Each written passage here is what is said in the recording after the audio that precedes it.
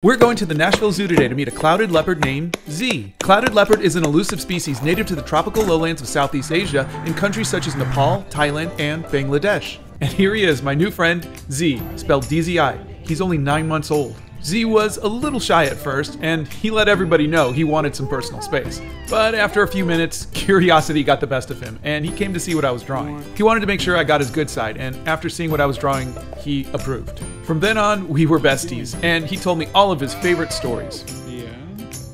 Next, I gave Z's keeper my phone, and look at these boopable shots she got. I can't even. I mean, look at that. It's official, Z. You own my heart. The biggest threat to the clouded leopard population is habitat loss, fueled by palm oil production. You can help them by purchasing products with sustainably produced palm oil. Oh, and one final fun fact. It's believed that the clouded leopard is the closest living relative to the saber-toothed cat. How cool is that? Thanks, Nashville Zoo, for letting me come and meet Z, the clouded leopard.